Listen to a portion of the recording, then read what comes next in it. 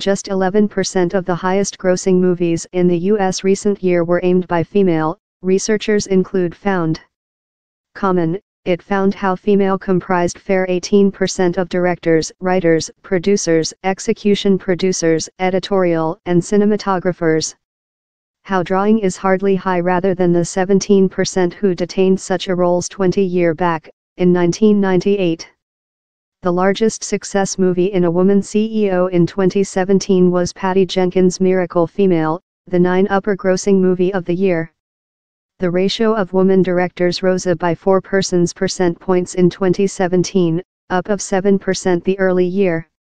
It was the at first period the drawing had achieved dual figures with 2000, while it was as well 11%. The research as well found how 83% of the top 250 films had no women writers. The question of sort equity amongst directors has been a big speaking spot, and was aimed by actor Natalie Portman at Saturday overnight's Gold Globes. Representing the top CEO class, she told, or there are the all-male nominees.